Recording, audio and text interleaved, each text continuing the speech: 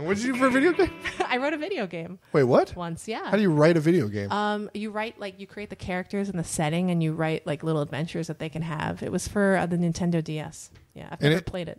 It was made? Yeah, it was made. Yeah. It's called Sprung.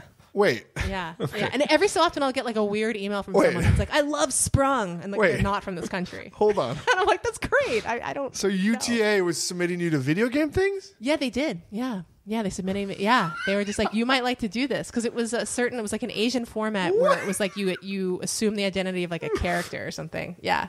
So I did one of those. It was fun. Okay, how does that conversation? UTA goes, hey, we submitted you for video games. They want you to write a video game. Yeah. You have no sort of base to go off of. You have no info, and then you just come up with a video game? You just come up with like the characters and like the little adventures they go on, and then they do all the video game stuff. Yeah.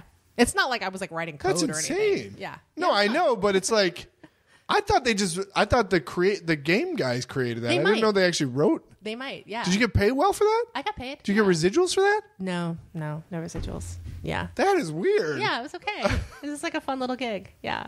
How long did it take you? I want to say maybe like 6 months or so. It was like over a period of time. How many levels are in this thing? I've never played. Yeah, I know. I put it on my bucket list.